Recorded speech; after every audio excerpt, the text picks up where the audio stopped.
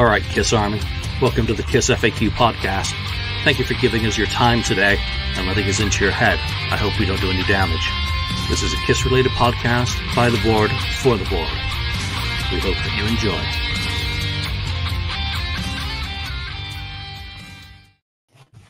Well, welcome to the show. Welcome to episode 477 of the KissFAQ podcast. We host Julien. We got Daniel Wees from the board on board today. Hi there. St. Louis Kiss rolled out of bed, threw on his camera, and showed up right as the clock was ticking down. Nice timing. Hardly rolled out of bed, but yeah, that's what you call sliding into home base. Oh, that wasn't the last one here, though. Yeah, no. Ken is being socially late. So Ken, glad you could make it. We do need 5 on this show. This is death match number 13, and of course, can't forget Marcus Almighty Mark. Mark, I do want to just ask you before we get into things. Obviously the band's on tour in Europe. They've just wrapped up Germany. They were in, I think, Manchester last night, doing Glasgow. My old hometown. Well, not my hometown. I lived there 92 to 97. I was up in Clydebank initially, and then we moved out to Kilmacombe, which is Port Glasgow, Greenock, where I worked until I moved to the States. So fond memories of that part of the world. Great food, great people. My whole mom's side of the family is from Glasgow. So, obviously nice to see the band wrapping things up there, and I hope everyone has a fantastic time at the shows, because I've seen a lot of mates wearing makeup and smiling and not bitching, which is really cool. Now, Mark, the reason I was going to you was what's going on in terms of CDs, your Project Gemini stuff. Any news or updates for everyone that you just want to throw out before we get into things? The last of the orders of the CDs are going out on Monday. I was going to go out on Friday to send some of them, but my mom has gotten rather ill.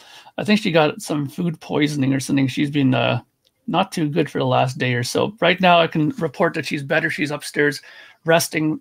I was up with her last night till about 4 o'clock in the morning. She wasn't doing too hot, but she's doing better now. I blame medical science on some of it, because she went to the doctor and they said that they gave her some new medications, and she's already on like 3 pills already for different things. And it's just unbelievable the amount of pills they're making her take. And I guess her stomach couldn't handle all the pills after all. She's just puked her brains out last night. But anyways, she's doing better now. I told her to stop taking that shit and just to call the doctor and see what's going on with that. So so she's doing better. She's strong. She has German blood in her, so she'll prevail. But as far as the Project Gemini stuff, the CDs are going to be going out now. Yes, the Ezrin remix will be going out on Monday, and I'm hoping tomorrow I'll be starting the vinyl pre-order for the vinyl version of the album. So nice. Well, good. Yeah. That's really cool. I want to give a shout out to the German Kiss Army, Dankeschön, for the contributions. I put a blast out on the Kiss News German forum for some contributions to mass hysteria, and I've gotten some very, very useful contributions. So it's very much appreciated. Kiss Army France, time to step up, guys. No, I still need a little bit of help in that realm. I just don't have the local newspaper sources for those 3 shows, plus the canceled one. So if you're able to assist, it'd be very much appreciated. If not, I do have some and enough to go with. So there we go. I do also want to thank everyone who's joining us live this morning on this wonderful non-sporty Saturday, because I'm not watching the Ashes anymore. I give up. We're going to do a little bit of corrective action on the death matches, because Julien Maths, Julien skills, meant that when we did the revenge round, I actually forgot to put Take It Off into the hat. I don't know how. I don't know why Lonnie didn't say something, so it's clearly all his fault. Yeah, wow. But it was. I actually went back through the paperwork and checked, and I actually emptied out the tub full of little slips from these episodes. No, Take It Off. So we got to fix that. And the way to fix it is to, unfortunately, have to bring in some additional songs to go head to head from the first round. So we're extending the first round to make up for Julian's screw up. And that means we're going to go into the box set and a couple of, reissues. So Love Gun had some additional tracks on it, studio tracks, as did, I think it was Kiss 40. Can never remember, had Reputation on it. So we're just going to throw all those into the hat, including Don't Touch My Ascot, because we were asked about that. It's just a way to extend it. And then we're jumping straight into round 2. I think I've got 11 songs to go up against one another in that first batch. Got a lot of songs to get through still. Henrik, what about Gene and the Yellow Truck? Well, it's not really a truck. It's more of I'm not sure what the hell it is. It's a little like utility cart. Yeah, he is now using to get her. It's like a golf buggy for a demon. Yeah. I think it's so cool, and people are photoshopping that into all sorts of. I've not had a chance to do any. I do have a couple in mind to make my own, but other people are really taking up that gauntlet and providing some really hilarious shit. So his mean yellow machine. I mean, yeah. All right, so let's get into Red Cup is 10 songs, and just going to pull a pair out at a time, and we'll see where this one goes. Then we'll see what other songs I forgot. So straight out, Reputation, which is the song off the Kiss 40 box set. Everyone's going, what the hell does that one sound like? Because I heard about 19 different versions of the demo over the years. So Reputation is going up against Gene. Bad Lovin'. Okay. Which is the original demo version of Calling Dr. Love, which later split into Dr. Love, and another version of Bad Lovin', which was actually pretty cool because it had some like saxophone and great backing vocals.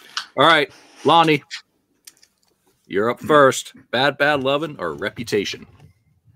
Bad Lovin's good. It was. When I first time I ever heard it was when I bought the box set, and I was like, oh wow, this is obvious. I mean, it's pretty obvious right away what it is and what it became. Well, I enjoy it. I think I enjoy Reputation better. I think Reputation is very Kiss-like for the mid to late 70s. You can definitely see it fitting onto Love Gun or an album right around that time. I'm going to go Reputation. All right.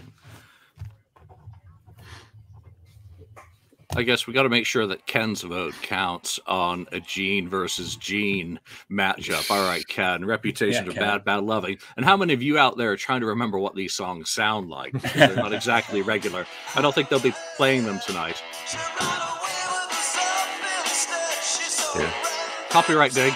Copyright ding. Copyright ding. Easy. Okay. So because it's a more danceable song.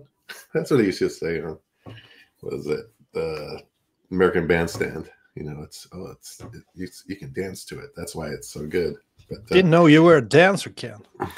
No, I'm not. That's news.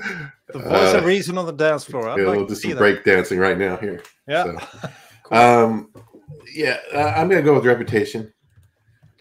That one I think is a little bit more enjoyable because I know the Bad Lovin's kind of a mishmash. Obviously, part of it's Dr. Love and part of it's something else, kind of thing. So I'm going to go with Reputation. It's actually a very good illustration of Gene's blender mentality. So, all right, Mark, you played some music. You're going to get to possibly cast a deciding vote or a contrarian view. Of course, you're muted. Of course, you muted yourself. Sorry, there you go. I listened to both of them now because I was a little unsure. I know what the one is basically Dr. Love, right? And since Dr. Love is one of my favorite songs from Kiss, I would normally go for that, right? But I did listen to Reputation. Reputation is pretty good. But the reason why I'm not going to go with Bad Bad Lovin' is because two things. One, it's not the true version of it. It is kind of an odd version of it. And when I called it up on YouTube to listen to it, this image came up. What's the image? The Destroyer image. So for as soon you as I people saw listening. Destroyer attached to it, I was like, there's no way I'm going to vote for that crap. So I'm going to be going Reputation because I showed it under a Love Gun banner. So Reputation it is. All right, Daniel, your vote doesn't count. It's so funny. Mark has really gone all the way in when it goes to the Destroyer stuff. I mean, it's getting worse and worse, you people out there. He's in the deep end. He's at the deep end of the pool. Yeah, that's true. The thing that stands out for me is actually the chorus from Reputation. I mean, both these songs are kind of hard to remember. You haven't listened to them that much, but I do remember the chorus from Reputation. I think it's actually quite a good chorus, so I have to go to Reputation for me as well. Yep, I'm gonna make it unanimous. I mean, Wow. that version of Bad Bad Lovin' is, again, it's formative and it splits into two. But I am far more familiar with the later version of Bad Bad Lovin', which was a song in its own right. So it's not fair to even vote for that versus Reputation in this sense. So, all right, Reputation is through. Mark is in the cesspool. Thank you, Andrew. Can I ban you? Yeah. And G. Hurley, Irish Kiss Army. Thank you for joining us. All right, so up next, It's My Life, the anthem that should have been a hit. The one song that so many Kiss fans think should have never been left off a Kiss album. And then it's I like this, Lonnie. Take it. Oh no! Terrible. Oh boy. It's My Life versus Take, and this is all. I do want to thank the fan who was watching the episode who did point out that Take It Off had been missed. And I can't browse while hosting, so if anyone else wants to try and find that. But let's start with Daniel. Oh, that's the worst matchup you could find. Actually, I think it was good that you did some Julien Maths, because I think this tune belongs in this kind of voting, you know? It belongs in this sort of matchup? Yeah, this matchup is really hard for me because I enjoy both songs. Take It Off, I do like the riff. It's kind of Led Zeppelin-esque. You know, that really good riff. Paul sings his ass off on that song, but It's My Life. It's such a classic among true Kiss fans, and if it's the early version, I think I have to lean towards that one. It's My Life, but both are great songs. It's the Psycho Circus version. Is it the Psycho Circus version? Okay, it's the Psycho Circus remember version. how we were taken to task for our opinions on Hotter Than Hell. Yeah. Yeah. Okay, it's the Psycho Circus version. So hard. I think I go Take It Off, but I think both are great songs. But I'll go Take It Off because I think it's my favorite Paul song off of Revenge. I liked it live. I liked the way it sounded on the Live 3. I know you didn't get it over there in America. It was a bonus track for Europe, but was it on the 30th anniversary version? Take It Off on the vinyl? I believe so. Yeah, I believe it was. so. Yeah. And it was on that Alive box set that came out like in 06. Yeah. Too. Oh, that Okay. live box set's great. I like It that is. version.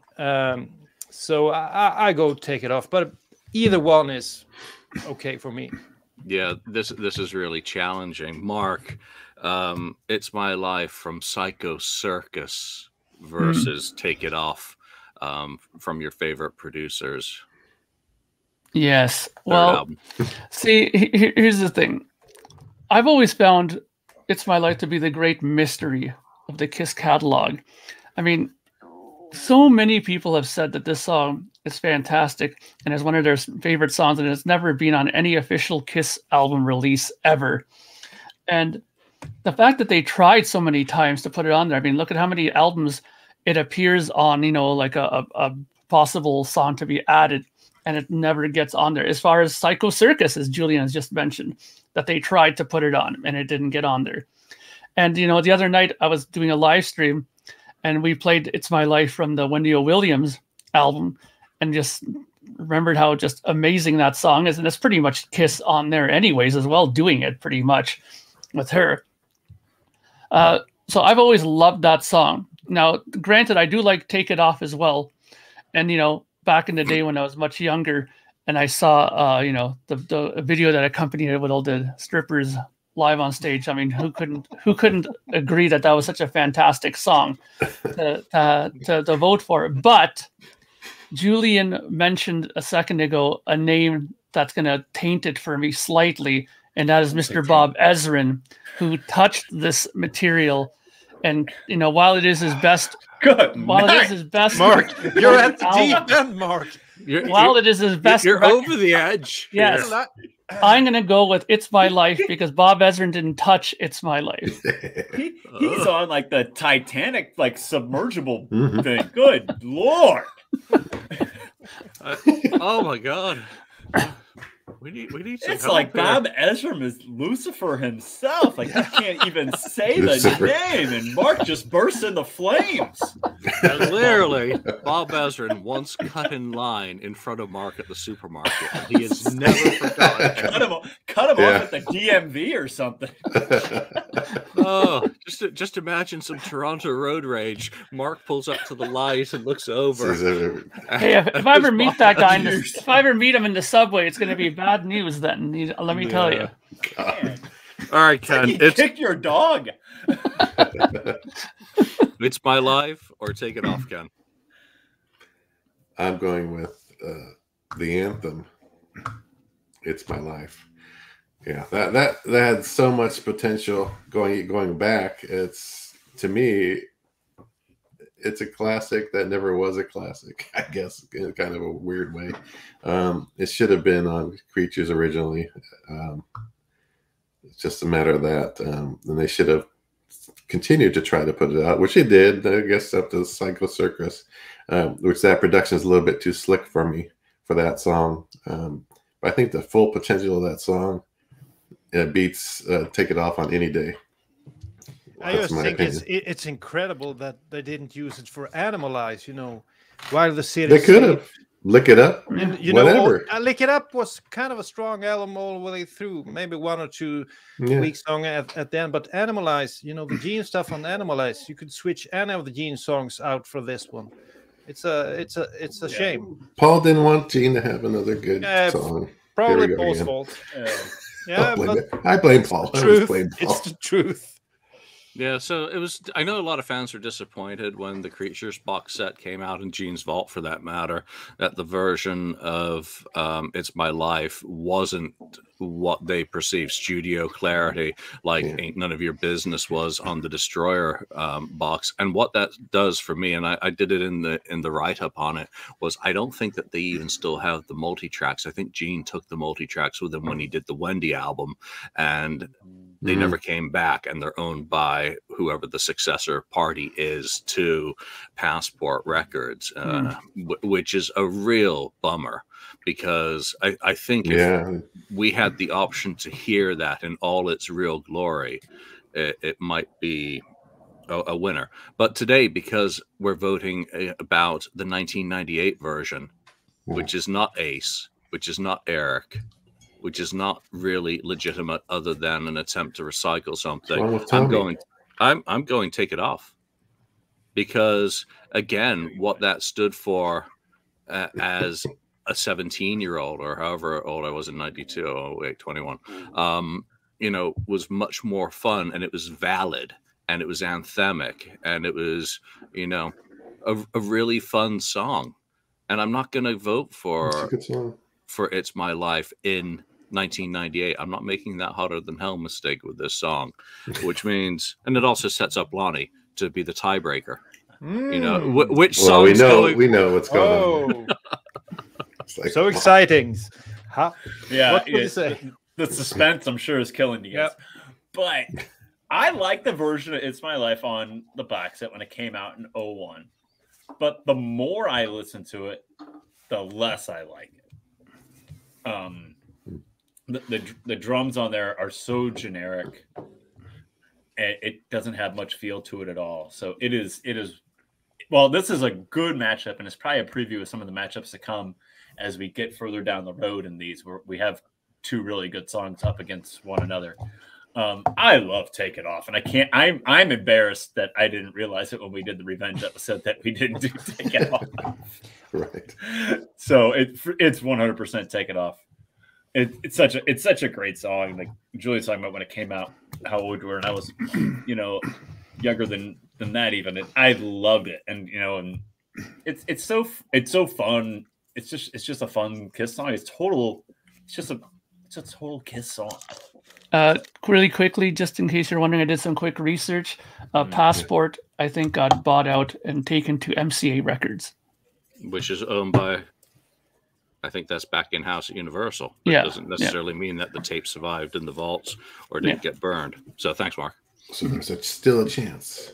Hey, Joel, thanks for joining. So what albums? We're doing scraps because Julien forgot Take It Off when we did the Revenge round. So we're adding in stuff from the box sets and studio tracks that have been added onto other releases over the years. And then we're going to jump into round two. We'll do the Thanks for your support, Joel. We'll do like the first 10 songs. All right, next up is Time Traveler. Oh, that wonderful song versus Ain't That Peculiar, which is actually a cover. It was not written by Eric Carr. I don't know if they ever got sued for that, but that's a Smokey Robinson and crew song that was clearly used as a scat vocal to try and find a melody for Little Caesar. So two of the better, actually, box sets, songs. And Mark, let's start with you. Time Traveler, and none of these are touched by Ezrin. You'll be happy. Yeah, so this is going to be actually on the merit of the music this time. So, well, it was as well the other ones, but no, it wasn't. It was hate. So, funny enough, when we got that box set years back, and Time Traveler was on it, I listened to it, and I was like, at first I was kind of like taken aback by it because it's so keyboard heavy. I was like, wow, like this is really like Casio keyboard-ish, like keyboards there. And after a while, it kind of started to grow on me a bit. And I think this is the era. I don't know if Daniel will agree with me on this or not, but because we're both big Paul Stanley guys, and I have to admit that I think this is the era where Paul Stanley's vocals were at its absolute zenith, where he could sing anything and everything, anything high, anything low. And Time Traveler was one of those songs where I think, if it was decided to go on a record, he would have probably sung it even better than how he sang it on this demo. It's a great example of his singing. Sure, it's a little keyboard heavy, but it does have some interesting Bruce Kulick guitar soloing. I think, if I'm not mistaken on that, I think he did do a solo on that. There was a drum machine on there, but you know what? I think I'm going to go with Time Traveler because Ain't That Peculiar, while I want to support Eric Carr, to me, Ain't That Peculiar wasn't that catchy a song to me. It's just a pretty bluesy song. It's just like a really, vanilla generic song. So I think Time Traveler, even in its most basic presentation in this demo form, I think is a stronger song. All right, Time Traveler. Your appreciation of good songwriting is noticed. Lonnie, Time Traveler or Peculiar? It's Time Traveler for me. I thought that song was really catchy. I still do. Ain't That Peculiar is good, and I like Eric Carr, but just looking at it song for song, I think Time Traveler is just superior. Everybody always talks about it. It sounds like it should be like the montage of some kind of 80s movie or something like that. That's what everybody everybody says. Like, yeah, it sounds like a Rocky thing, or maybe it belongs in Back to the Future or something like that. Even I don't know. So, but it's good. Like Mark said, it's very keyboard heavy, but it's catchy. And you listen to it, you'll find yourself singing it the rest of the day. Where you really don't, Ain't That Peculiar is good, but I don't think I've ever had that song stuck in my head. So yeah, it's Time Traveler All right. for sure. Daniel. I'm such a sucker for 80s theme songs. Every year you get the summary of what you've listened to when you go to Spotify, and every time I got like the soundtrack from Rambo, the soundtrack from yeah, it's a good song. It's a good song. Soundtrack from Rocky, Yes. and all of that. So time travel is really up my alley. That's something I really do enjoy. And that 87 tape that Paul Stanley did had a few good songs on it. I don't even think that Time Traveler was the best one. I always enjoyed Sword and Stone the most, but Time Traveler is right up there. It's a good song, and like Mark said, the vocals are incredible. And Sword and Stone is one of my absolute favorites that never made it to an album. And you had that other group doing Sword and Stone, but it wasn't the same without Paul's vocals. Paul's vocals was the main thing on Sword and Stone, and it is on Time Traveler. No one can touch him. So Time Traveler for me. Ken. Yeah, well, Time Traveler is not one of my favorite, kind of whatever hidden songs. It's not a Gene song. Yeah. It's not a Gene song, no. But I don't like Ain't That Peculiar that so much either. Yeah, it is kind of a ripoff. So, and it's just a okay kind of song. It's background music for me. So yeah, Time Traveler works better. It's kind of feels so dated to me listening to it. It's that sound at the time, but it's a much better song than Ain't That Peculiar. Yeah, and I despise Time Traveler, but I've never liked it. Ken nailed it. It's dated, but again, it's just another illustration that Crazy Nights needs to have a super deluxe box set, because there's a shit ton of fantastic extra material and work tapes from that album that would just be absolutely perfect married with a live show that hadn't been released. So I'm going Time Traveler simply because it's still an incredible vocal performance, even if it's not to my taste, and it shows Paul writing songs in a area outside of the normal sort of Kiss realm. And Ain't That Peculiar is just a music piece with essentially a scat vocal. So I like the other versions that can't stop messing with your work, whatever. And Little Caesar, obviously very good. All right, let's move on. That's unanimous. Time Traveler it is, and then we are going to start with Ken first on this. Uh-oh. I hope it's two. I hope it's two Gene versus Gene. Probably going to be two Genes. No, don't touch my ascot. There's a classic. There's a winner. This is going to be tough. What's it up against? Shit Sandwich? God, these are rolled so tight.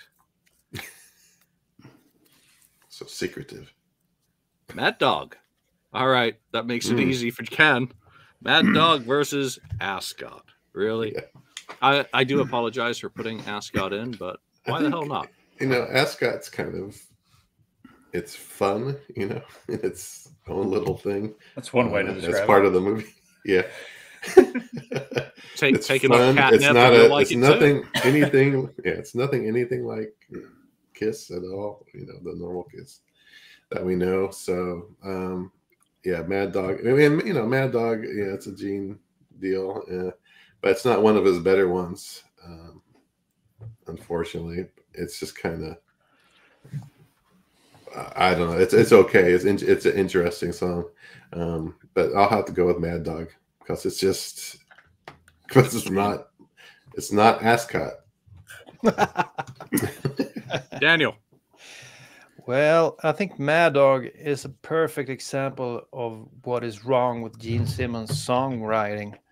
It's boring, lethargic, nothing happens. Wow. So I never liked that one.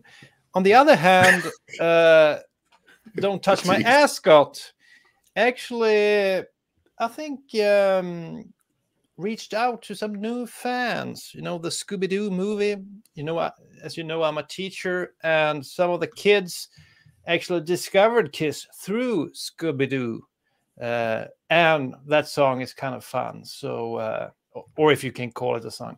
But just because I think Mad Dog is such a perfect example of what is wrong with Gene Simmons' songwriting when he doesn't get any external help, I have to go with Don't Touch My Ascot. Wow. The Baby Shark Brigade are going to be happy with that choice. Yeah. Mad Dog is just terrible. All right, Mark. Well, I mean, Daniel did make a couple of interesting points. You know, Mad Dog is horrendous. It's like a terrible song. I mean, it's just that part from Flaming Youth, just extremely slow. Da, da, da, da, da, da, and really bad vocals. Rah, rah, like just terrible. You know, it's like it's absolutely terrible. Crazy. Now we have multiple harmonies in Don't Touch My Ascot. Okay. It is harmonized very well. And the great thing about it too is that's not very long. I mean, it's in and out before you get That's truly. what she said. Yes. Before you're truly, you know, shocked by its, you know, Nice, Julie. absurdness, it's done. So one hand makes me want to say, should I go for Ascot? And the other one's going, well, but that would be crazy if I went with that, because quite frankly, Don't Touch My Ascot sounds like something that Bob Ezrin would have recommended Kiss do. Like, this is our new direction, guys. We should do harmonized barbershop in your next album. I can totally see Bob trying to pull them that way on another Kiss record. So I sense Bob's influence on that. So I'm going to go with Mad Dog. Yeah, but it was a nice kind of hearkening back to Phantom, which did have a barbershop quartet. Yes, that's true. All right, Lonnie. Yeah, it does sound. Don't Touch My Ascot sounds like it should have been on a Kiss Meets the Phantom soundtrack, actually. I don't really care for Mad Dog, but I have to pick it over Don't Touch My Ascot because it's, like Ken said, I have to pick Mad Dog because it's not Don't Touch My Ascot, basically, at the end of the day.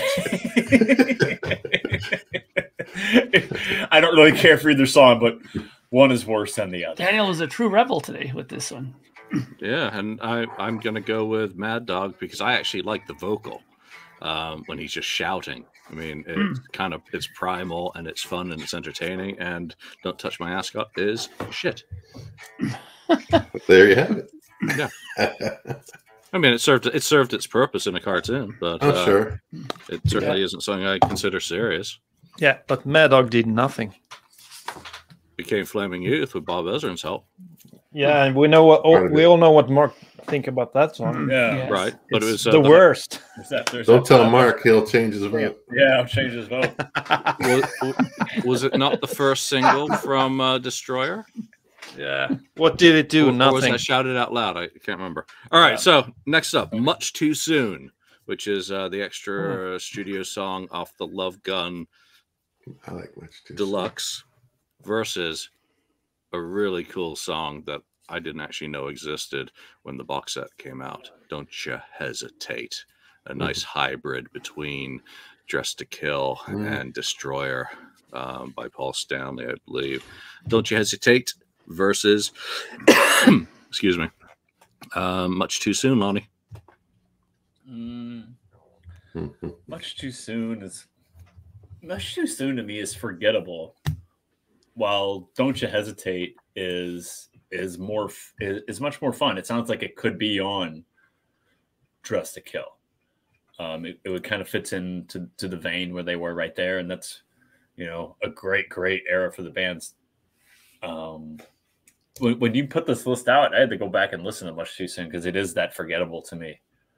It really is. It doesn't stick with me at all. So it's Don't You Hesitate for me because I think Don't You Hesitate's a fun song. So it's kind of an easy pick.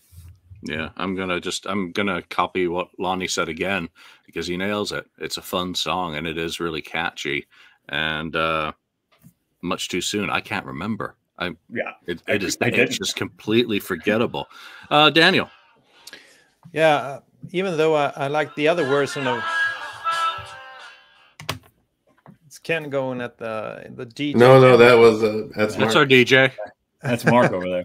That's Mark. Okay, but I think Don't You Hesitate is good, but I like the other version better. No, Smoke.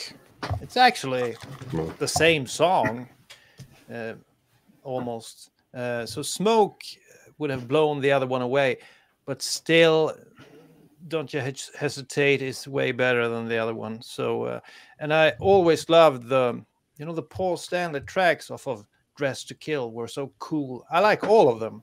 Rock Bottom, Love Her All I Can. Everyone is pure pop perfection. So this could have been something for the album, but I do enjoy Smoke better. But I'll go Don't You Hesitate. All right, Mark. Yeah, so I was just refreshing myself on Much Too Soon. Interesting harmonized vocals there. Gene singing in more normal voice there. But I have to agree that I think Don't You Hesitate is just a much better song, much more catchier, memorable.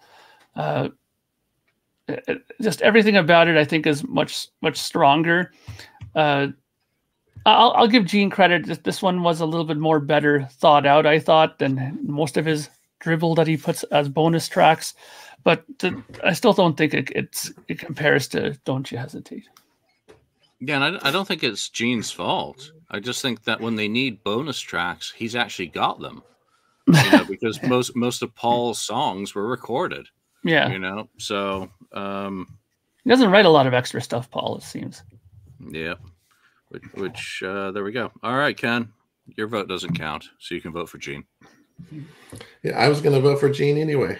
I like that song Much Too Soon a lot. I think it's different. I think it's actually for me it's memorable.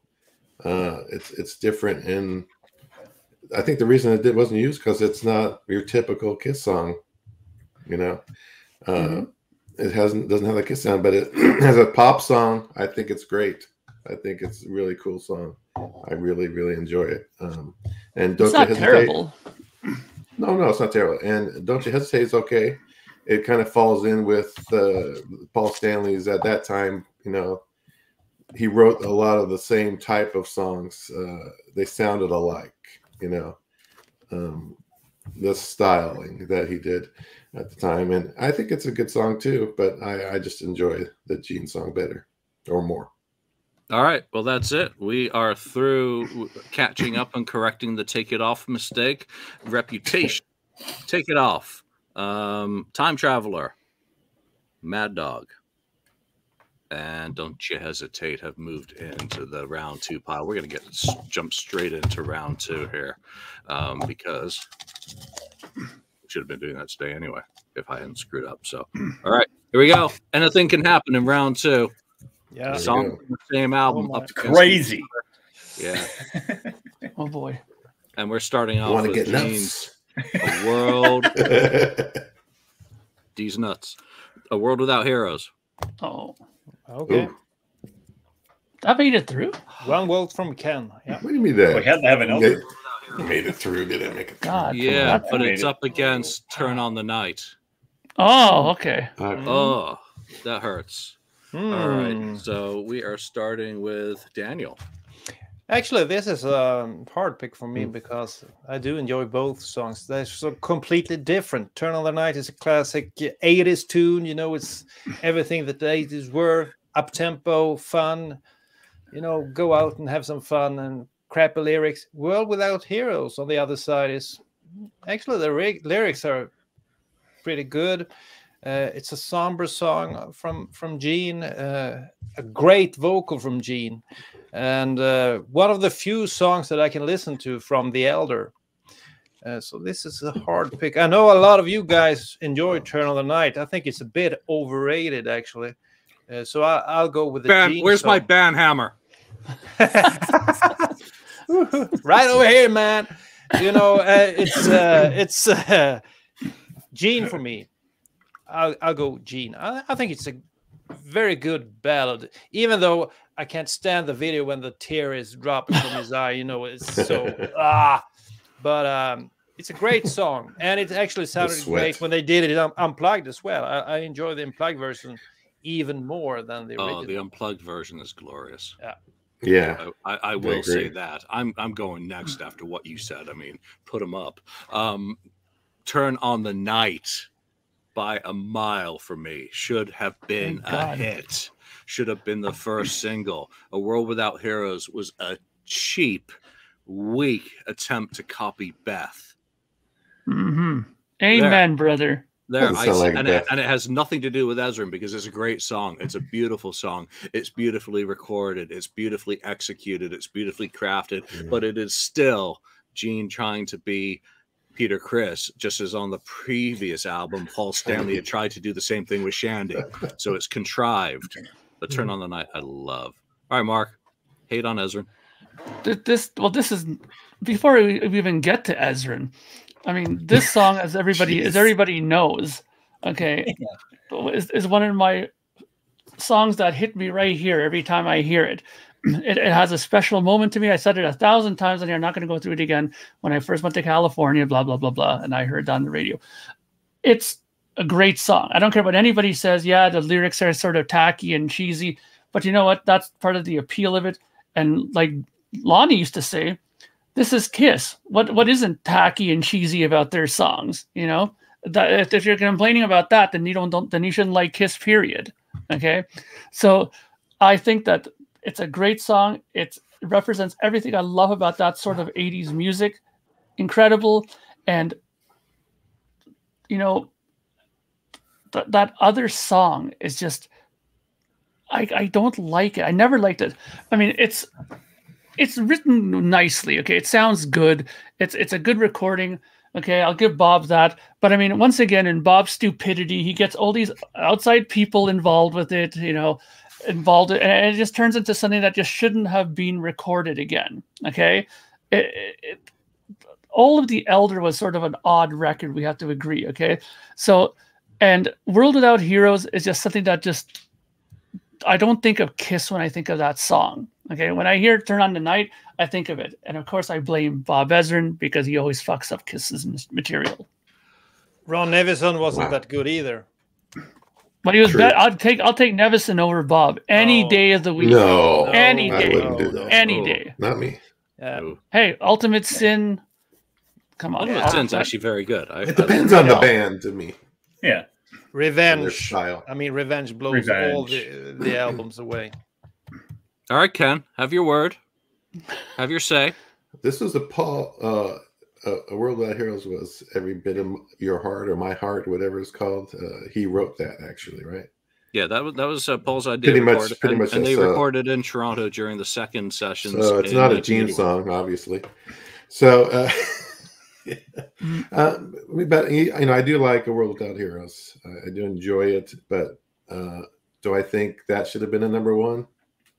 No, it shouldn't have been. It could have been a minor hit, maybe. But not even that, I guess. Turn on the Night is just a, you know, anthem type song. A very catchy, good song. Yeah, it should have been released as the first single. It should have made the charts. It should have been a hit, in my opinion. But it's just everyone hated Kiss, so it's the way it goes. It's not going to go anywhere. But I'll go with Turn on the Night. It's just a really great, catchy song. I feel like the Emperor in Star Wars when we get to have Ken vote against Gene. Lonnie. Such a sellout. Sellout. Good. Turn to the dark side. Good, yeah. I like this matchup because it illustrates how different and how diverse the Kiss catalog is. So we can have a song like Turn on the Night go up against A World Without Heroes. And I can still sit here and debate it back and forth. Two songs that are so different from each other by the same band, but I still like both of them. And that's one of the great things about being a Kiss fan, is their catalog is so diverse from one spectrum to the other. While I like World Without Heroes, we are talking about the studio versions and not the MTV Unplugged. We can't let that stray our votes. Very well said. because we are talking studio versions. Turn on the Night is much more fun and more anthem-like, and it just sounds, again, like Mark was saying, it just sounds like a Kiss song.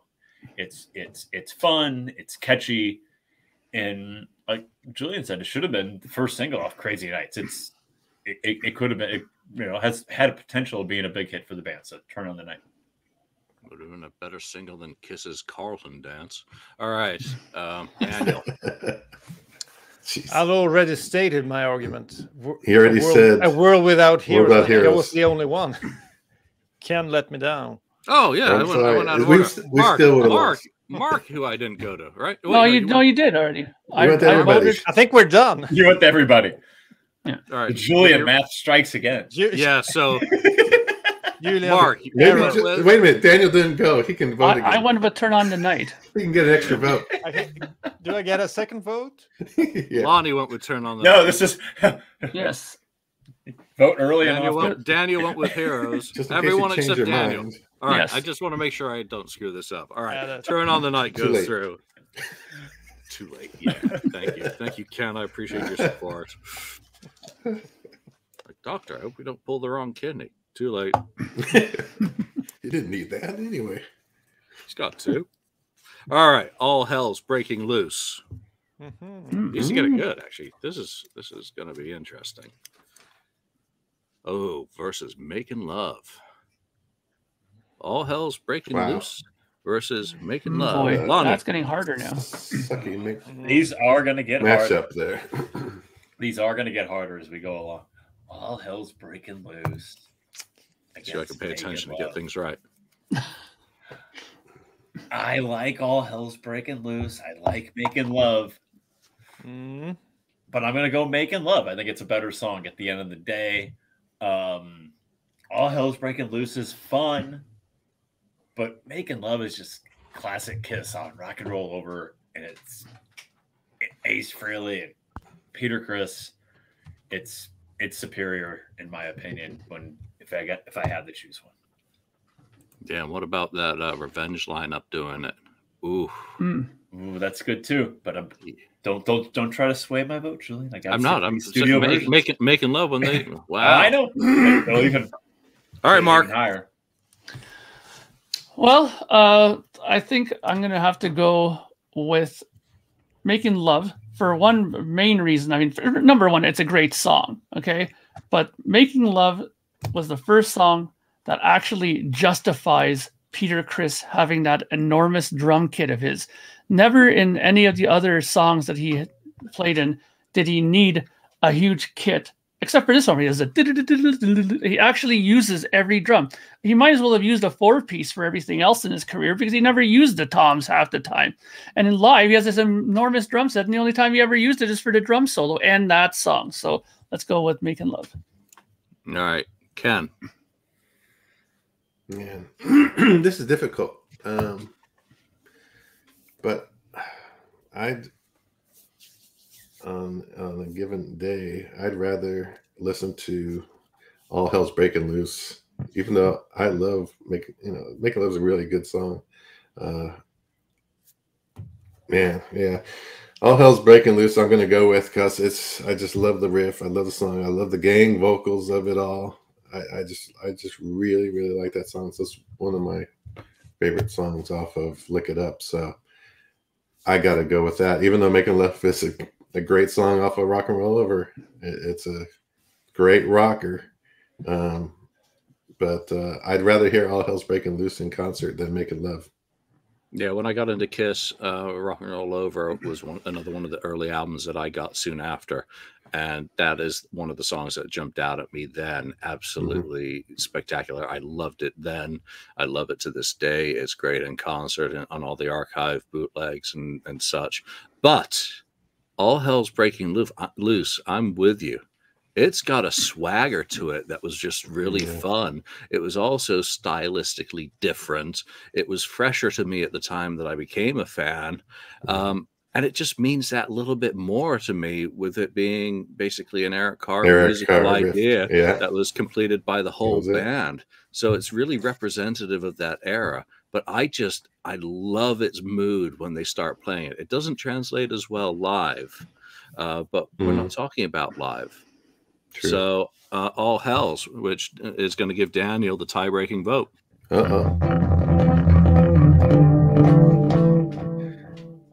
The riff alone on Making Love beats the crap out of All Hell's Breaking Loose.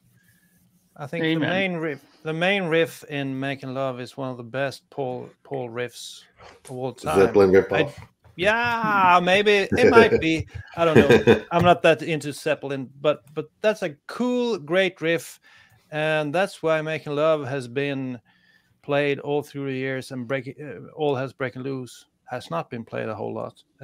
Even though I do appreciate Eric Carr getting a writing credit, and the riff in All Hell's Breaking Loose is pretty memorable as well.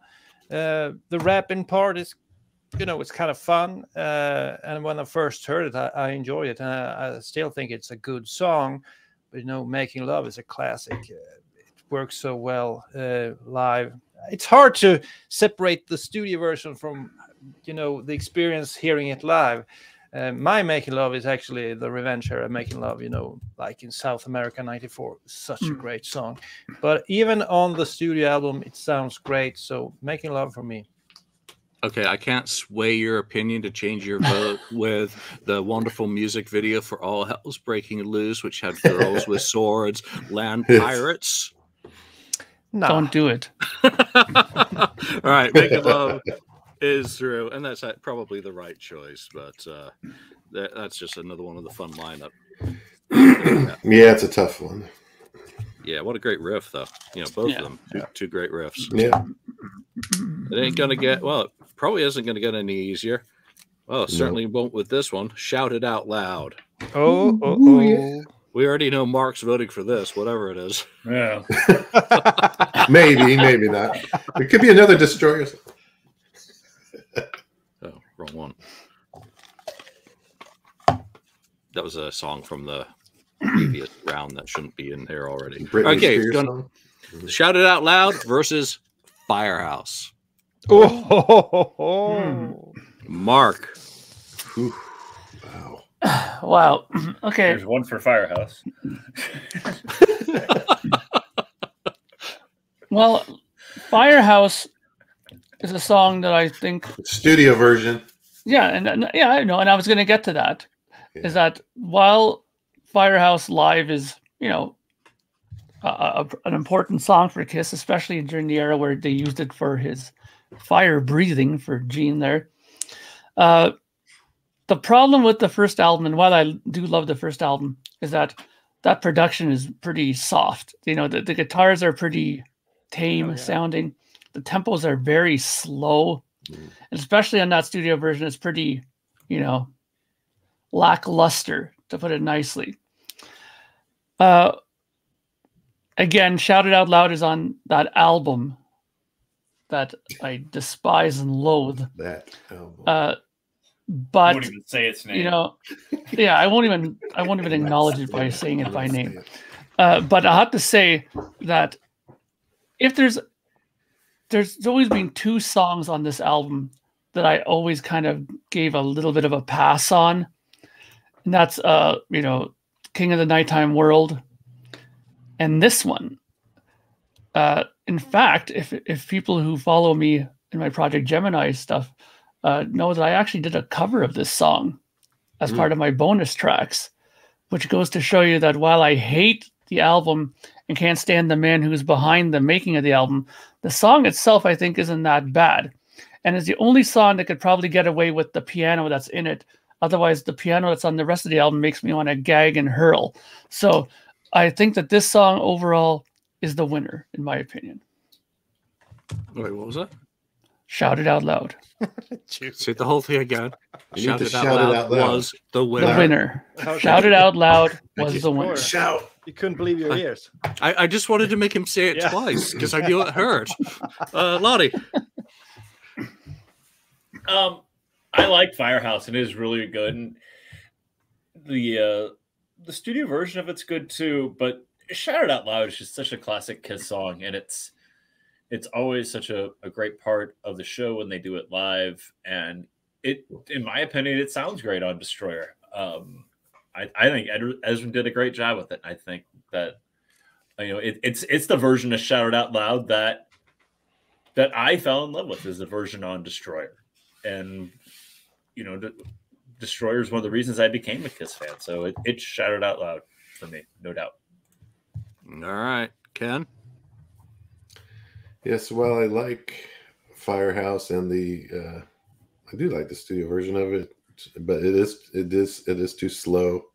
I love the bass in it. I used to crank it up on my stereo when I had that album. First got the album, I remember it. Man, that bass is so great in that song, and the vocals. But yeah, it was much better when it became alive. But Shout It Out Loud is just one of their best anthem, songs. One of the better ones. And I love it. Every time I hear it, I'm happy to hear it. I'm happy to hear it on studio. I'm happy to hear it in concert. It's just a great, great song. Perfect Kiss anthem, party song. So that wins for me. All right, 3 for Shout. Daniel. I'm looking forward to hearing both these songs in 4 days when I'm going to a Kiss concert. And the day after, I will hear both of them as well. 2 great classics.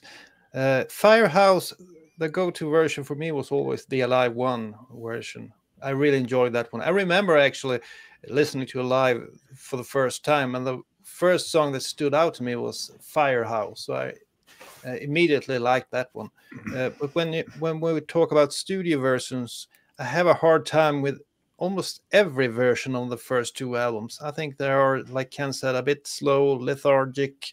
There are always better versions if you look at the live records and so on.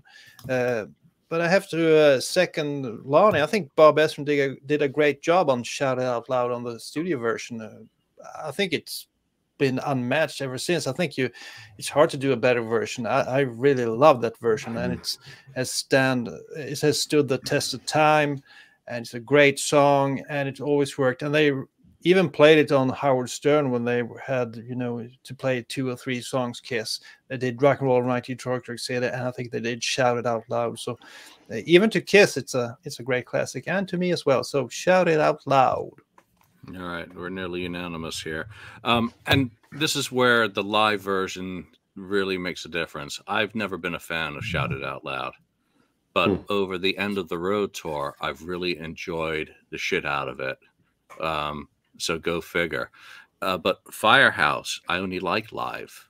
It's really turgid on the first album. I was watching ABC in concert. Oh, yeah, that version. That's a fantastic version. But Shout It Out Loud, a couple of folks have talked about it. Crispiness, pure pop magic. There you go. It really is. It's catchy. It's a sing, clap along. It's fun. It may not have fire breathing, but it's a well-constructed song. We're unanimous. Shout It Out Loud. Wow. Firehouse just got shit canned. Trounced. Go figure that. All right. It was just worth it to have Mark go for a Destroyer song like that. That's what we live for. Yeah. Totally. And I want to take the opportunity while I'm unwrapping these freaking wrappers to thank everyone for joining us live today and joining in the conversation with your picks and comments. All right, here we go. Heaven's on Fire. Here we go. Come on, versus up against Let's Put the X. Yes. All right, I get to go first on that one. Yeah, Heaven's on Fire.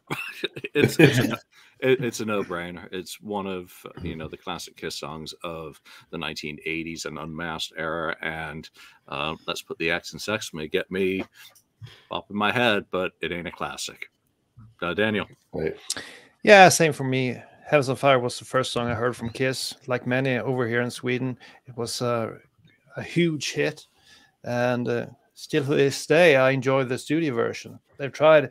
Actually, this is one of the few times that the studio version actually tops the live version. Alive 3, they did Heavens on Fire on that one, but I think the studio version tops that one. And once again, it has to do with Paul's vocals. Great vocals on that one. And it's just pure classic and good Bon Jovi songs. Yeah.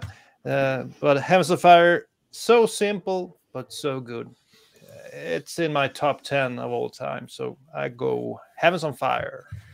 All right, you might as well vote for the song that contributed to the shredding of Paul Stanley's voice by him performing this live until, what, 92? Lonnie?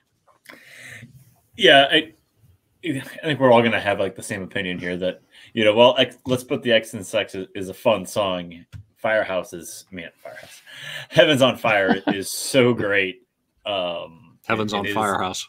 Heavens on, it's such a classic 80s Kiss song that it's a slam dunk pick. It's Heavens on Fire. All right, Ken.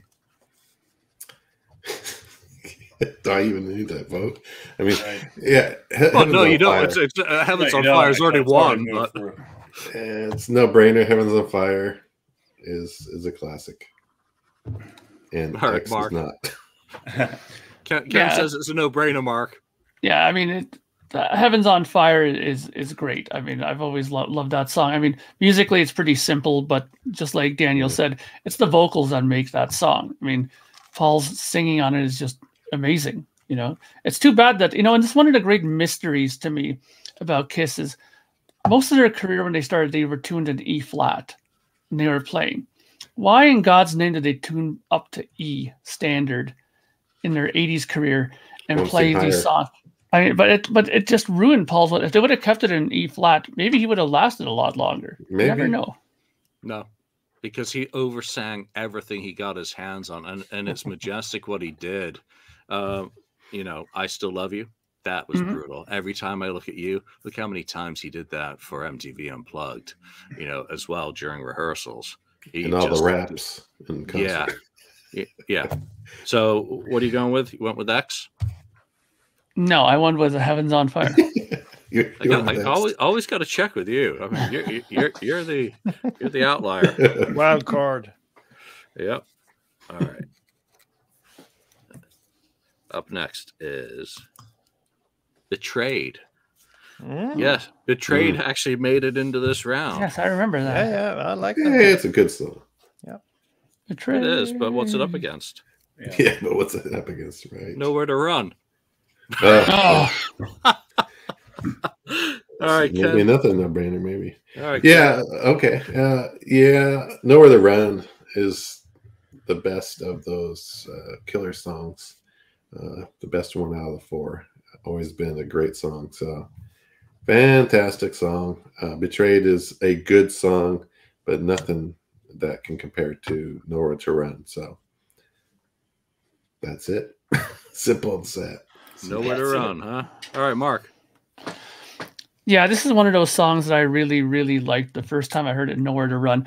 It's such a great combination of acoustic guitar playing and electric playing. It reminds me very much of Paul's solo 78 album, Tonight You Belong to Me. I mean, it has a very similar sort of structural and compositional styling to that song. And if you stumble on a good idea, why not just rip it off once more for another song? And I think it's a great song. I definitely think it's the stronger of the two songs. So I'm going to go with that song for sure. Which one? Nowhere to Run. Okay, I'm just making absolutely sure. This is for my benefit. You know how challenged I am with this shit, Lonnie. Nowhere to Run is good. Like Ken said, I think it's probably my favorite off those killer tracks, and Betrayed is good as well.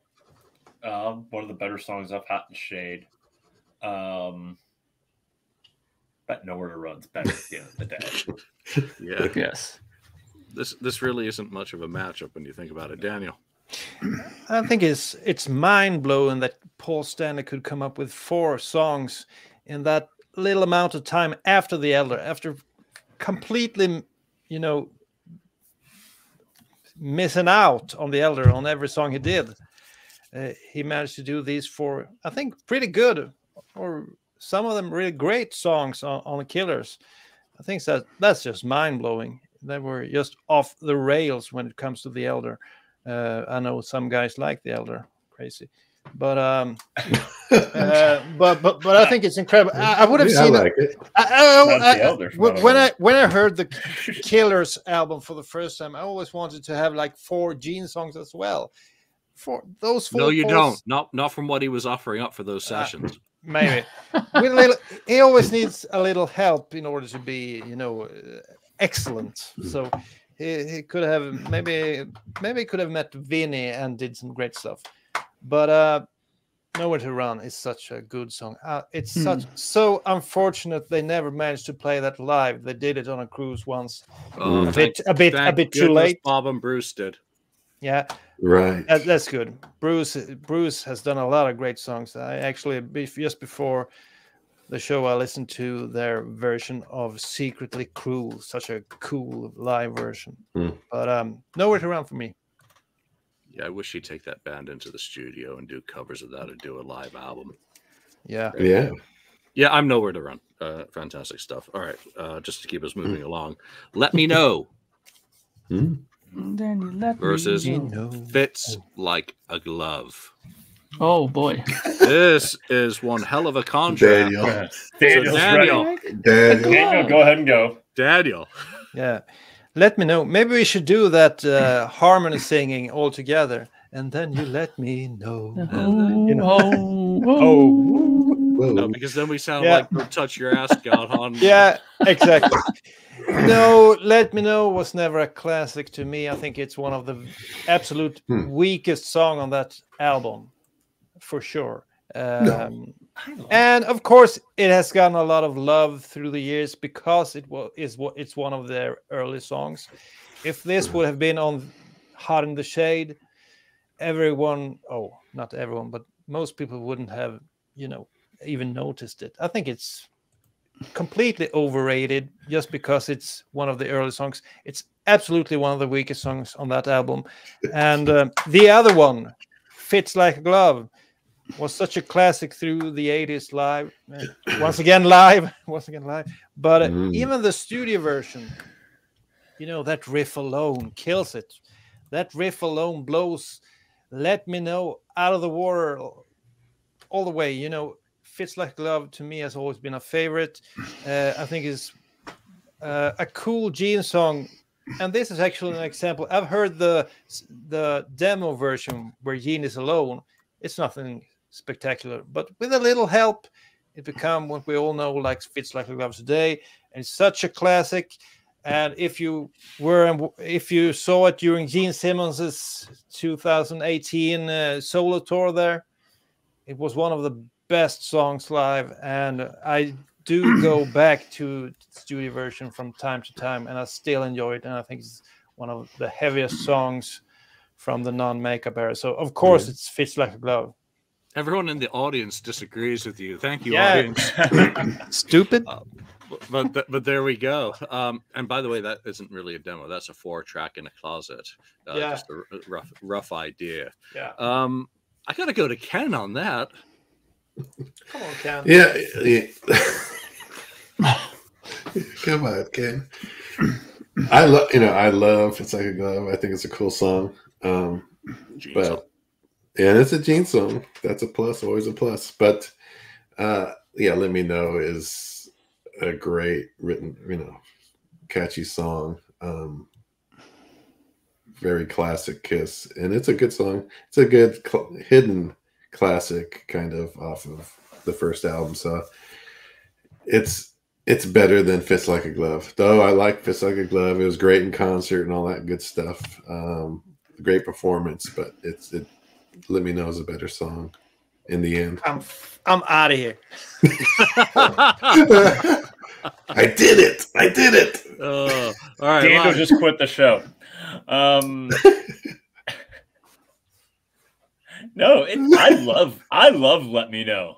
It's a fantastic song. I think it's underrated. I wish the band would have played it played it more. Yeah, because I really really like it. It's so catchy. It's so kind of Beatlesque almost to an extent. It Fits Like a Glove is fun, but I can't pick it over Let Me Know. Let Me Know is one of my favorite Kiss songs ever. It has to be. It's actually an easy pick at the end of the day. Let Me Know. Yeah. Okay. Mark. I don't know. For me, it's a little bit more difficult because while I think Let Me Know is a pretty cool song, but again, it suffers from the first album thing to me a bit. It's a little, weak production wise, that song. And it's good vocally and stuff. I think it's decent. But I mean, I have to also acknowledge one thing. I am a guy who grew up loving the 80s stuff, right? I mean, I loved that whole, blasting guitar, the Marshalls, and that kind of sound when it came out. And Lick It Up was a pretty big record in my house, especially with my older sister Jane. That album was played a lot, okay? And Fits Like a Glove, I have to agree with Daniel, has that great guitar riff at the beginning. And it's, to me, I disagree. I can remember that song very easily. Very easily I can remember that song. To me, I mean, Let Me Know, I can say I can remember it, but to me it'd be almost a tie as far as what's memorable as far as I'm concerned. But I think honestly, if I had to, had a gun to my head, I would probably pick, Fits Like a Glove, to be honest with you. I think it just appeals to me more as a guitar player, and it appeals to me more just as when I came into the kind of Kiss era at that time. I mean, when I first heard that Let Me Know, I kind of thought it was, very, 50-ish sounding to me compared to like something like that, like an 80s song, like, Fits Like a Glove. So I'm going with Fits Like a Glove. Wow, I'm going to be the tiebreaker here, and this is so brutally difficult because I agree completely with Mark. Fits Like a Glove just had a great, refreshing kind of vibe and attitude on the Lick It Up album. And while we're not allowed to talk about the live versions, it's so central to the band throughout the latter part of the 80s. But Sunday Driver, Let Me Know, written by Paul Stanley when he was 18. There are some of his songs which are just, we talk about pure pop perfection, and this is one that takes his influences with the harmonies. It's so well crafted for someone so young. He is the boy in the elder. He has a glint in his eye, and he dials in this absolutely glorious piece of pop perfection that is just as good as Lover All I Can or Tomorrow, or even Shout It Out Loud. So I just don't know where to go with this one. And I'm looking at the audience vote to sway me here. And don't do that. Don't go suit and tie, Julian. Don't go suit or tie. Don't be corporate. Then I'm going to stick a knife in it, and I'm going Fits Like a Glove because it's wow. Yes.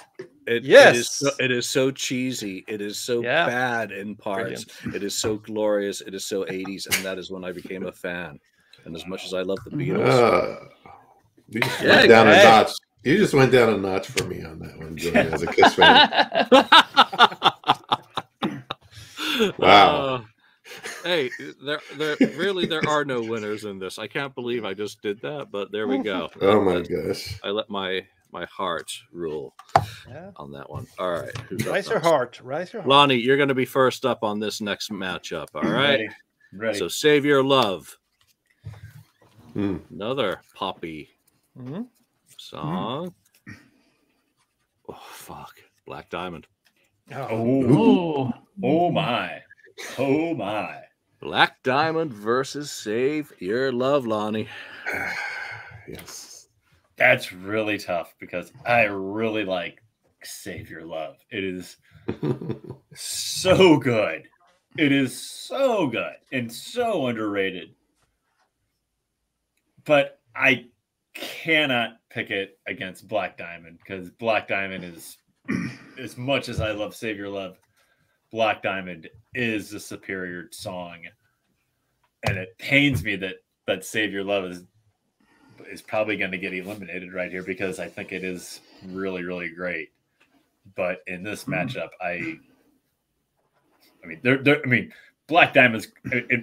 I mean, you guys haven't voted yet, but I mean, it's going to be tough to eliminate Black Diamond from this competition in general when you really get down to it. So it's Black Diamond. It should be. I mean, technically, the last 18 songs of this competition should be the set that they're playing now. You know. All right, Ken. Yeah. Black Diamond. I mean, just for the riff alone in that song, it wins just by itself. That's Black Diamond's my favorite Kiss song since the beginning. So, Save Your Love is a good song. It's not a great song. It's a good A song. I like it, but it's nothing compared to Black Diamond. Okay, Mark. A few weeks ago, I was on this live streams I do. I'm thinking Ken frequents it sometimes. The Vinyl Archivist live stream. On Sundays, we do a theme night, and we also do a sort of like a top 5 night. And we did top 5 favorite Kiss songs a few weeks ago. Yeah. My number 1 Kiss song of all time is Black Diamond. It always has been, and it always will be, because it is, in fact, the most representative and best written Kiss song I think they've ever done. You start with Paul Stanley singing, fantastic acoustic guitar part, clean guitar part on there. Then you come in with a fantastic riff that sounds very Gene-ish. The harmony vocals between Paul and Gene are fantastic in the chorus, and we get Peter Criss singing. And not only that, but we get an amazing Ace Frehley guitar solo. Everything that's representative of Kiss in its finest is in this song. I don't know if they've ever topped this song. I don't think, as far as writing, and I mean, when you close your show off and put all your big pyro stuff and your drum risers and everything to this song, you know, it's got to be a strong song. And to me, I think it is their strongest song. I love Save Your Love as well. I agree with Lonnie. I think it's one of the songs that make me love Dynasty. I mean, Dynasty to me is the ultimate New York City record for Kiss, and that song reeks of New York City in it as well. When he talks about all those, you know, all kinds of things in topic-wise Ace does on this record. So, I mean, I love Save Your Love, but I think Black Diamond, though, is going to be hard to be eliminated, like Julien said. I think that might even go all the way to be the winner, if you ask me. Yeah, we'll have to wait and see. And, you know, just to comment on a couple of these comments, no, we're not talking about the double platinum, you know, but some of those remixes are cool. But unfortunately, we're only talking about this in its first album form, which is tough when you weigh it up against the 73 demo as well. But I think it does sound good on the 74 album. Joel, I'm bringing your comment up for a third time because I think you nailed it. When you introduce people to Kiss, Black Diamond should be the song that you play. In my opinion, it is the quintessential Kiss song that has everything you need to know about Kiss. That's actually what I said. Yeah, that really, yeah, Mark, I agree with you both. So, Black Diamond for me. Who's left? Daniel. I think we could use Mark's speech there as a soundbite. He nailed it.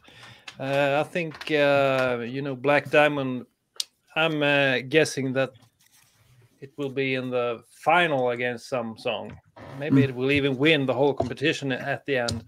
It's such a great song. Even though I'm not sure the studio version is the best version, it's good enough. You know, you get a hint of the greatness, even though, is it at the first album they have that prolonged ending? Yes. Yeah. That's the weakest part, you know. The ending is... Yeah, that wasn't a it's good kind decision. of terrible. No, That's not a production. good decision. So if you want to hear a perfect version, you go to Tokyo 95. Even though Eric Singer is singing that one, it's such a great performance, crisp sounding. So go on YouTube and found Tokyo 95. Such a great version. But Black Diamond, of course. All right, so we're unanimous. You guys good for a couple more? Yeah, Sure. All right, good. No one's got any chores to do. All right, next up. Yeah, Mark's like, Julian's gone over an hour. It's amazing. Yeah. All right. Got to choose. Okay. Going up against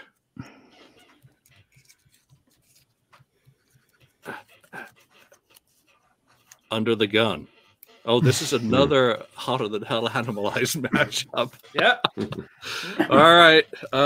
Mark, you get to go first on this. This will be interesting. Okay, well, it's interesting because I remember when me and Daniel did our little guitar bit when we were playing on for the Swedish podcast that he did, which thank you again, Daniel, for having me on that. That was really fun doing that. We picked some of our favorite Kiss riffs on guitar to play, and I pulled this one out, got to choose. And when I played it, I remember Daniel told me at first that he wasn't really hip on the song, but after I played it for him, he was like, oh, I kind of like that riff. I'm going to go back and listen to it again now because I think it's such a catchy, underrated riff. And the main thing that I think hurts it initially is the production of Hotter Than Hell. It's just so muddy and stuff. But if you were to hear them play it with a non-muddy sound like I had, fortunately, and even if you listen to it under later tours, like on the Revenge tour when they pulled it out, it sounds fantastic. I always thought that it was a great song. It's not their greatest song, but I think it's definitely a very catchy song, memorable. I love playing it on guitar. Under the Gun is an interesting song, but to me, it seems to be like one of those prototypical Paul Stanley songs of that era, I find, where it's very fast and double kick in there and, Under the Gun. It's cool and it fits for that time. But I think that as far as a memorable song and a catchy guitar riff, I think Got to Choose my vote. All right. Mark has chosen. John and David, thank you for joining. You guys participated in the first KissFAQ live auction. Appreciate it. All right. Lonnie, Got to Choose or Under the Gun? Under the Gun's fine. It's just an 80s, like Mark says, just a very 80s sounding Kiss song. Just really fast and just trying to be hip for the times, I think, more than anything else. Well, but I love Got to Choose. I think it's a very, very good song. It's Got to Choose for me. It's such a fun song. I'm not in love with the version that's on Hotter Than Hell, and that's what we're talking about, but it's still, in my opinion, better than Under the Gun. All right, Got to Choose. Cecil, perfect comment there. I don't mind the crappy production on Hotter Than Hell. It adds raunchiness to the song. Bingo. Ken? Yeah, I got to go with classic Kiss on this one. Got to Choose is an enjoyable, cool song. Under the Gun, again, yeah, it's just kind of another one of those fast-paced songs that Paul did in the 80s. I don't know, one of us said about keeping up with the times, maybe Lonnie. So yeah, Under the Gun's okay. Got to Choose is much better for me. All right. And that was a good comment. Under the Gun is no masterpiece.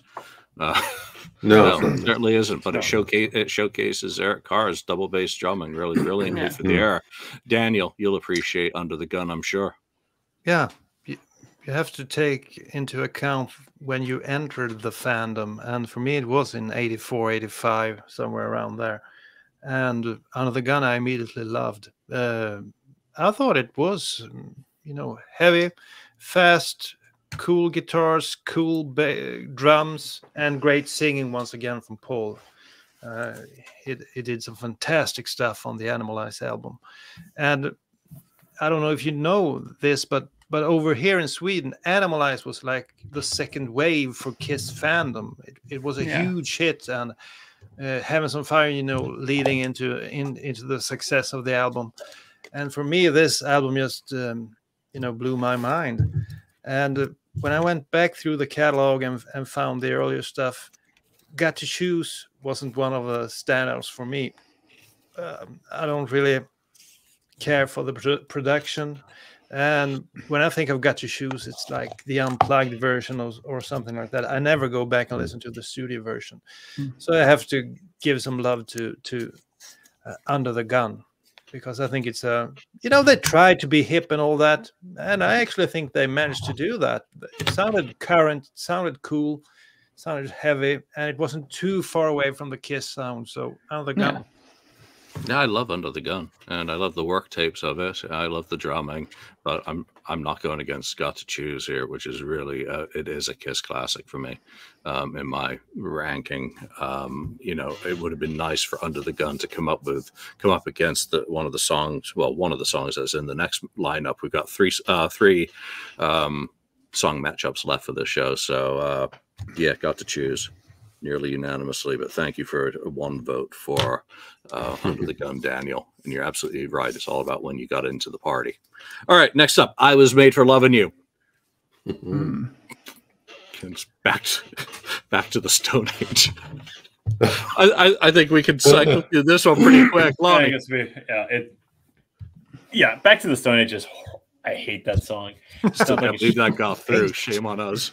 It should be on. It sound. I think I said this when we did it the last time. Like, it sounds like it should be on like an episode of the Flintstones or something like that. It's just so ridiculous. Well, Ma. So it's definitely I Was Made for Loving You. Yeah, it's Barney Rubble. All right, Mark. Yeah, I mean, as much as I think I was one of the people I might have even put through Back to the Stone Age, but in this situation, though, I think in rethinking it, I Was Made for Loving You definitely deserves to go through, if not just because of its, importance in many ways of kind of, keeping Kiss alive in people's eyes and stuff like that. So I'm going to go with I Was Made for Loving You. All right, Daniel. I think it's kind of fun. We're going, me and my family, to see Kiss 2 nights in a row in, 4 days now. And I've tried to play some of the stuff for my children. And the youngest one, she's 10. And she immediately caught on to I Was Made for Loving You. There's just something about that song that attracts people. I mean, it starts humming along and all that. So there's something about I Was Made for Loving You, even though I, of course, prefer the Live 3 version, which is awesome. That version, that's I Was Made for Loving You heavy metal style. That's a great version. You guys should be listening to that version. But the studio one is okay, so I Was Made. Yeah, this just isn't even a matchup. Ken? I Was Made for Loving You. That's it. Yeah. Say nothing more. Yeah. What more is there to say, really, other than I apologize for that song even being put into a matchup? All right, last two. Last. We got one left after this. I get to go first here. I better hurry up. No, don't hurry. Domino. Okay. Getting some revenge songs here today. Against Cold Gin. Sorry, Lonnie.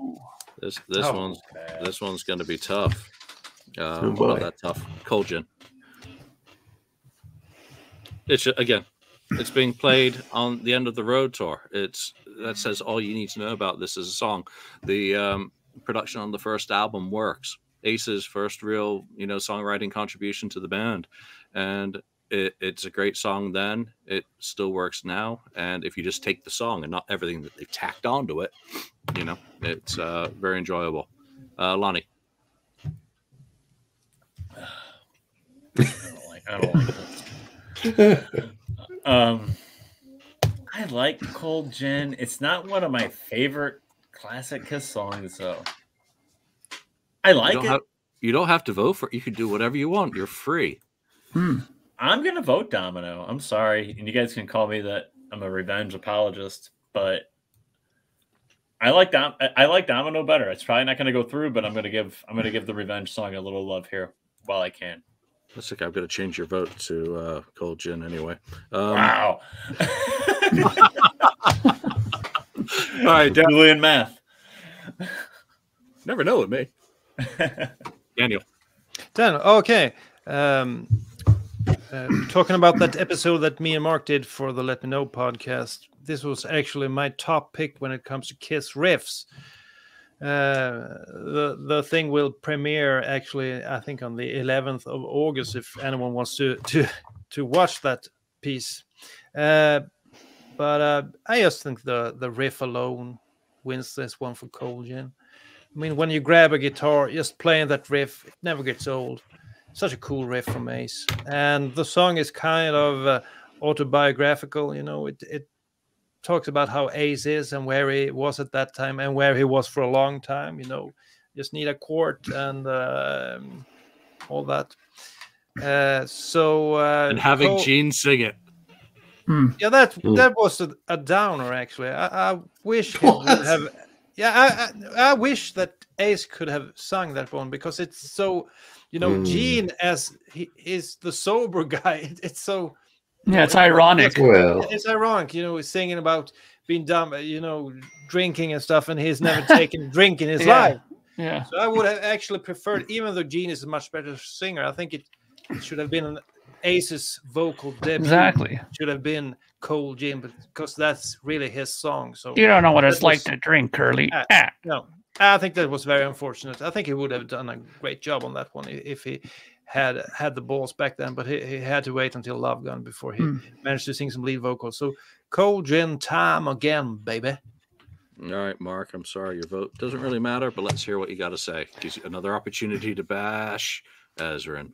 Actually, this has nothing to do with bashing Ezrin this time, because again, I'll refer back to that episode that I did on the Vinyl Archivist podcast, that the top 5 Kiss songs episode, and Cold Gin was in it for me. Okay. And Cold Gin is a song, just like Daniel said too, that guitar riff. I remember when I first started playing guitar, okay, I had a copy Les Paul that Jane, my sister, had a long time ago, and I pulled it out, and it just reminded me of Kiss immediately, because I remember when I had Alive, and I opened that booklet, and they had that great picture of Ace playing that Les Paul in front of the Marshalls there. It's like, oh, we have a Les Paul. So, of course, the first thing to learn was a Kiss song, and that was one of the first ones that I actually learned. And it's not a difficult riff, but it doesn't have to be difficult to be good. You know what I mean? I mean, you don't have to play a Dream Theater song to make a great song, you know? So I think that Cold Gin is a song that has gone through the ages, has survived a lot of their different eras. If you think about it, what other song has been played in the 70s and fit in just as well in the 80s in their set list? Cold Gin, for sure. And the 90s, you know, and the 2000s. So while it has been overplayed to death, I can agree with that part from Lonnie's end of it. I still like it better than Domino, but I will say Domino is probably one of the songs that I really do dig off of Revenge, and I don't think that Bob did too much to ruin that one. Okay. All right, Cold Gin goes through it, and our last. I didn't even get a vote. Didn't you? No, you didn't. He did not. Ken did not. I'm sorry, Ken. It's going to be, Domino. I love Domino. I think it's a great song. One of my favorites off of Revenge. I think it's a very cool song, different and cool.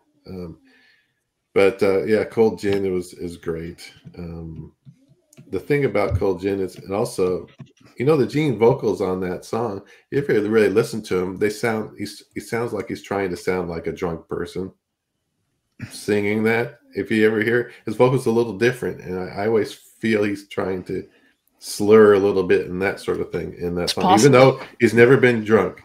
He also wrote the middle section, that bridge section, and stuck that in there for Ace, though he didn't take the writing credit on that. It's a great song, Cold Gin. It's classic riff. So it's gonna win. Good. That's what I wrote down for you before you voted. I figured. Yeah, you figured. You knew what I was going to pick anyway. All right. Last matchup for today and last part of the show is Hard Luck Woman versus Not for the Innocent. Oh my gosh. Yeah. Wow. So because I abused you so badly there, Ken, go first. Yeah. Yeah. Then I won't forget you. I'll forget someone else. Yeah. Okay. These are two songs I love very, very much. Hard Luck Woman, I think, is a great written song. Trying to sound like, of course, the Rod Stewart style of like Maggie May and that sort of thing. Mm-hmm. Great vocal by Peter, sorry. Paul wrote it. But Not for the Innocent is so, that mean and dirty and all that stuff. I love it, just digs in and goes, and it's just a groove that's in it, and Gene's vocals, just powerful song. One of my favorite songs off of Lick It Up, obviously. So I'm actually gonna go with Not for the Innocent, because I've heard Hard Luck Woman a million times, but I'm gonna go with Not for the Innocent. I just love that song to death. All right, Lonnie, what say you? Not for the Innocent's fun, and it's good.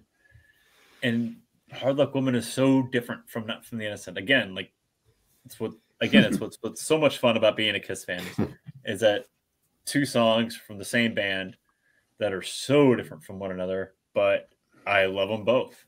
Yeah, and that's what's so fun about being a Kiss fan. Yep. But I'm gonna go Hard Luck Woman over Not for the Innocent. I think Hard Luck Woman is really, really great, and Peter does such an excellent job on it that I can't not pick it. Mark, I don't want to wake up Shadow, who I hear snoring.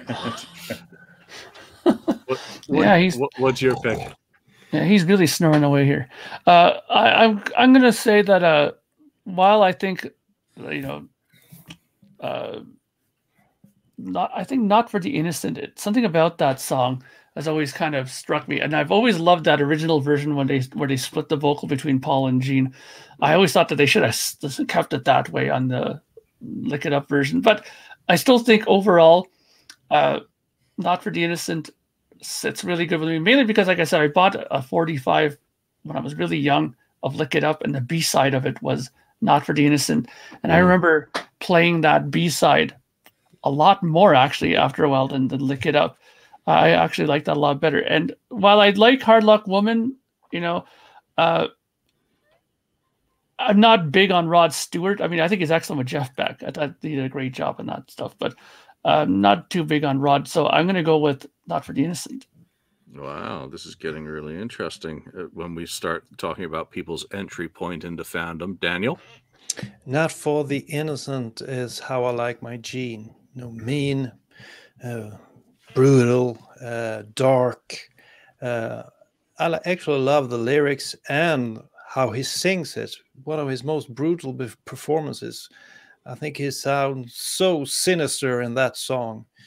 And even though I like the version that we got to hear a bit later on with Paul on it, I still think that I like Gene throughout this song because it's such a Gene song. It goes... it's in the like God of Thunder or Unholy or something like that. I think it's one of those songs, and I don't want Paul on that because I only want Gene on this one, and it's such a brilliant song. Even though I enjoy the other version, I think this is the one I prefer.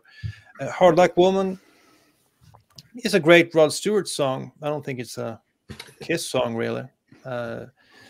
I'm not too fond of it. I think Paul has written a bunch of better ballads than that one. Even though I enjoy Peter Criss's vocals on that one. So I have to go with Not for the Innocent. Wow, I did not see that coming. This is always full of surprises. My opinion doesn't matter now. And I would have gone with Hard Luck Woman anyway because I love Peter's vocal on that, and I really think that Not for the Innocent, I like the split version better than the version on Lick It Up. But there we go. You never know what's going to happen in these matchups. We've caught up today with 2 rounds in one to fix Julien Maths, the other to get the first round, the first matchup of round 2 going. So we've had a lot of commentary from people who've joined us live today. We don't usually do shows this long, so I want to thank Daniel, Mark, Lonnie, and Ken for staying on for so long, and for all of you staying with us for so long. So we'll be back next week when it's all about me. That's the next topic if I get the frickin' list together. So for now, from Mark, from Daniel, from Ken, Lonnie, and myself, thanks for joining us, and we shall see you next time. Thank you for spending time listening to the KissFAQ podcast today. All sales are final. There are no refunds. If you'd like, look us up on Facebook or come over to the KissFAQ message board and discuss the topic we've broadcast today. Don't forget to rate us on iTunes, Spreaker, or wherever you've listened to the show. We hope you'll join us again.